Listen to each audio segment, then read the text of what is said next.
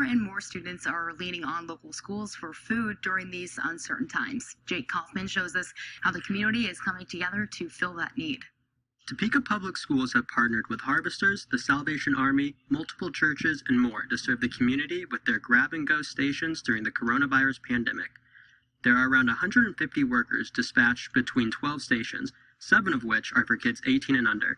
Parents and guardians are able to pick up meals with a TPS meal card or if a child is present. When you see students and when you see families, especially during these uncertain times, who have challenges, and just to see their faces light up when a meal is provided, it just brings so much joy to our hearts. More faces are being lit up each day. Last week, 250 meals were served at Highland Park High School. Yesterday, that number jumped to 600. Roughly 1,600 to 1,700 meals were served throughout all the grab-and-go sites, and Topeka Public Schools are prepared to keep serving the demand. There's positivity in the air at each grab-and-go station. When people pull up and ask for their meal, they get more than just their food. They get the love and support from the Topeka community.